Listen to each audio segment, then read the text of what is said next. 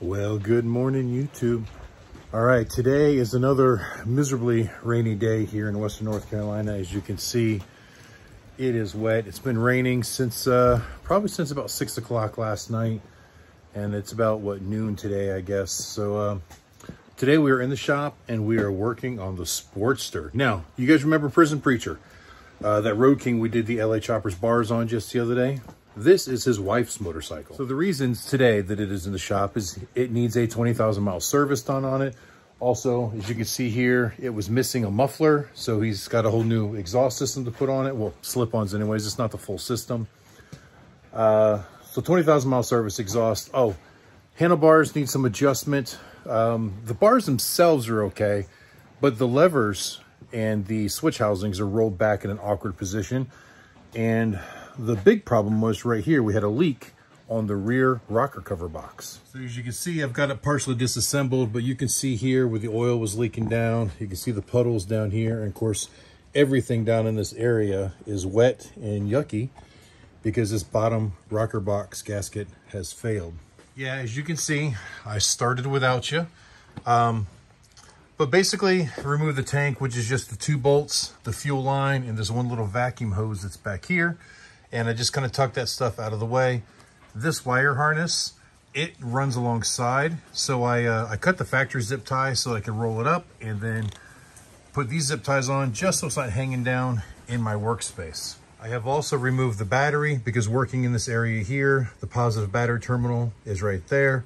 There's a good chance of accidental arcing, so we want to avoid that whenever possible. Here's the top rocker box cover. And as you can see, there's just 4 bolt holes that hold that down, and that holds it down to this middle spacer plate. And then that middle spacer plate will then sit on the lower rocker box plate. Now, in order to remove the lower rocker box plate, you pretty much have to remove the rocker shafts as well. So as I loosen this up at this point, I am going to do it in stages so it doesn't load it crooked, because I actually have seen these things break and crack if they're done improperly. But another thing I did is I put this rear cylinder on top dead center compression, only because then the springs aren't compressed this far. You're not going to feel like a slack in it like you would with a screw and lug nut setup or anything like that, because this does have hydraulic lifters. So there's still going to be pressure on the push rods to the rocker shafts.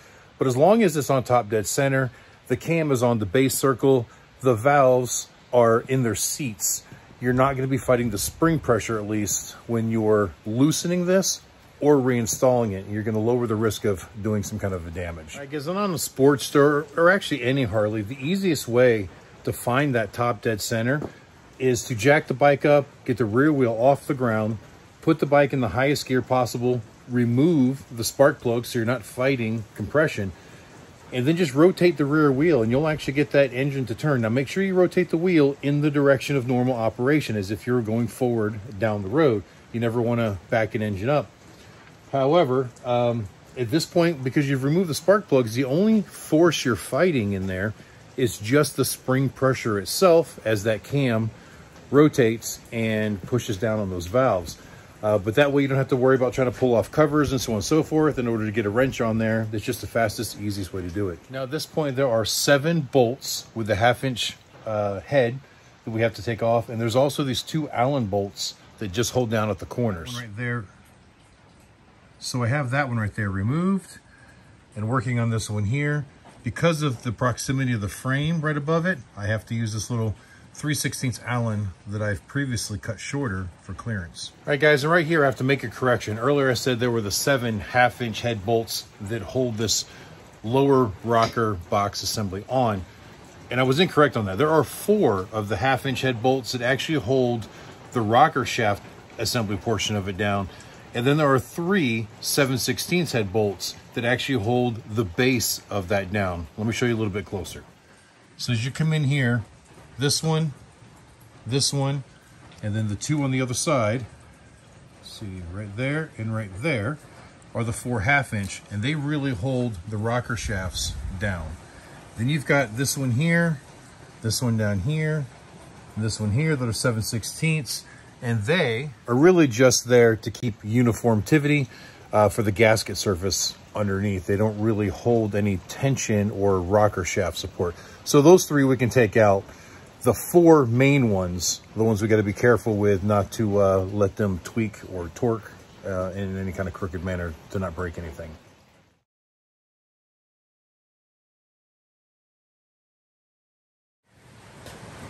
All right, guys, now that all the bolts are out, you should just be able to pick this up and weasel it out of here. And I guess maybe we should just pull the push rods out first.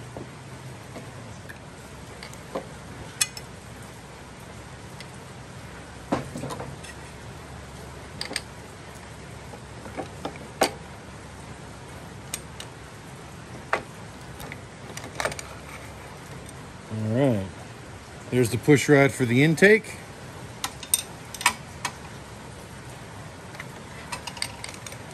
And the push rod for the exhaust. Notice the exhaust has got the stripes on it. And actually the intake does as well. It's got a single stripe. The exhaust has 3 stripes. And now we should be able to raise this up and wiggle it out. Sometimes it takes a little finagling to get it right. Look, I can feel the broken parts of the gasket under my hands.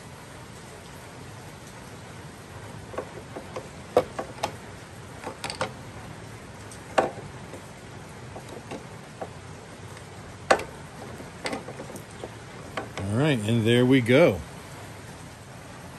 All right, and there we go. So that's what she looks like with the rocker boxes completely off. All right, so here's your intake valve and your spring and the retainers. And here on the exhaust side, you can see some of that gasket material hanging out there. It was brittle and had been breached. That's where the oil leak was coming from. Guys, so now over here on the bench, now this is with the rocker box upside down. Again, here you can see the breach in the gaskets here on the gasket surface, and here it's all good all the way around here. This side over here where the push rods were, it was intact. Right there's where the leak was coming from. All right, guys, so now I've got to clean up these gasket surfaces, wash all my parts, and make sure that there's no more of that gasket material that fell down in around that valve pocket. I don't want any debris to stay inside the engine, so I'll do a really good job at cleaning that out. All right, guys, so I have got all the gasket surfaces cleaned, both on top of the head and all the rocker box assemblies. As I was opening up the box to get out the new gaskets, now what I bought here was the complete top end kit. And no, there's a lot of stuff in here that we don't really need because we're only replacing a couple of gaskets here, but this has got cylinder base gaskets, it's got a lot of the O-rings, the little umbrella seals. It's got the head gaskets, the whole 9 yards. And we just don't need all that. But one thing I want to make note is, if you looked at the gaskets that I took off of there, you know, I had to scrape them off of that rocker box base. They were 2 individual gaskets. And the new one that comes in the OEM Harley kit is 1 gasket. And it's a metal gasket, a much better quality than what was on here. And I don't know if what was here was factory. Maybe they just updated it or what.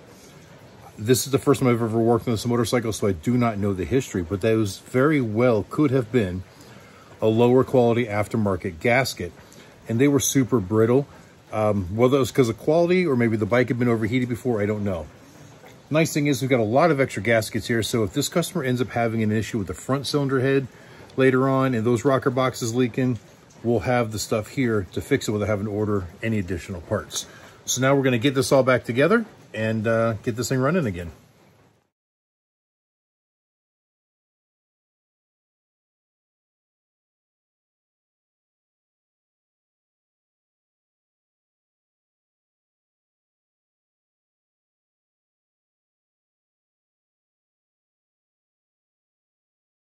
All right, guys, as you can see there, I got everything lined up and I have all of the bolts started and hand tight. I haven't put an actual wrench on any of them. They're just down hand tight.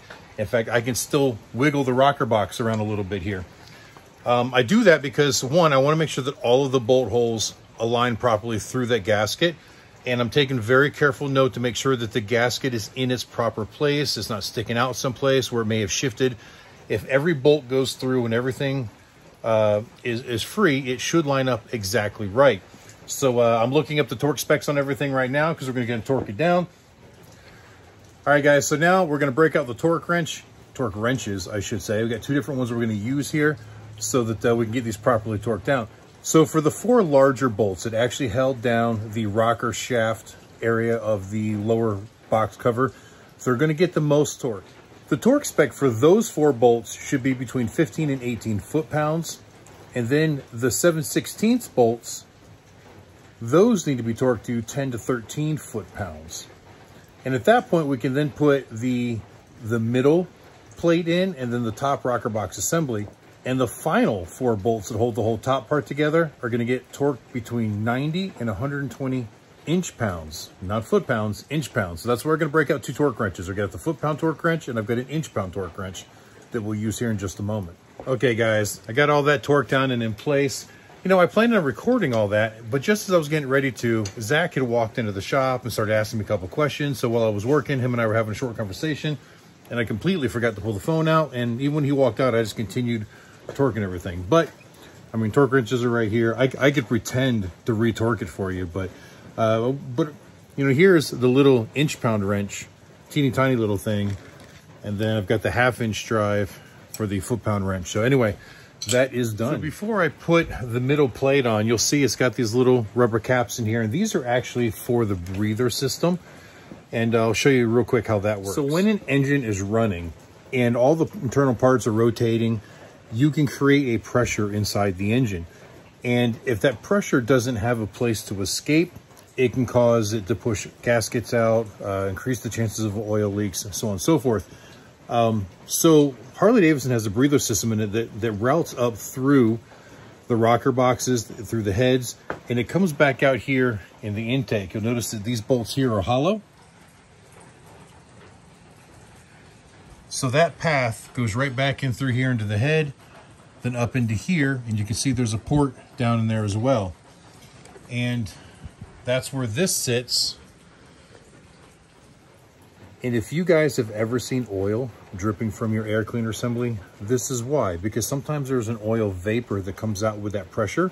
And the whole purpose of it coming to the air cleaner is because the EPA, they want clean burning machines. It's supposed to recycle most of that stuff, basically recirculate it right back into the throttle body so that it can be reburnt through exhaust gases and minimize pollution. However, on some motorcycles, the blow-by gets so excessive that you get a lot of oil there. Or if you're trying to run a Harley at really high RPMs for long periods of time, like we're running 80, 90, 100 mile an hour down the interstate, regardless of how good your system works, you're going to push a little bit more vapor there, and you're going to see that drip at the bottom of the air cleaner. Now, the purpose of these little pieces here, I call them umbrella seals, and it's not really technically the term for it, I believe, but they look kind of like little umbrellas, so that's what I do. They're basically a check valve. It's designed so that air coming out can push past them, but no air sucking back in can get in, because you don't want to draw any unfiltered or dirty air back into the system. And it also helps kind of minimize how much oil vapor that is in that air reaches the air cleaner assembly. So on this job, it wasn't necessarily required, I should say, for me to replace those seals, but they came with the kit. So I might as well. I've got it open. And the ones in here could very well be the original pieces. They do feel a little firmer than the new ones that are in the package. So while I've got it open, I'm just going to replace them. The customer already paid for the gasket kit, so they're his seals. It takes me almost no time whatsoever to swap them out real quick, so we're just going to do that. Hey guys, that was really simple. So the green ones are now in there. These, you literally just grab them and pull them out, and then when you go to put the new ones in, just make sure there's a tiny bit of oil on the little pin on the back side of it, so that it slides in and pops into place.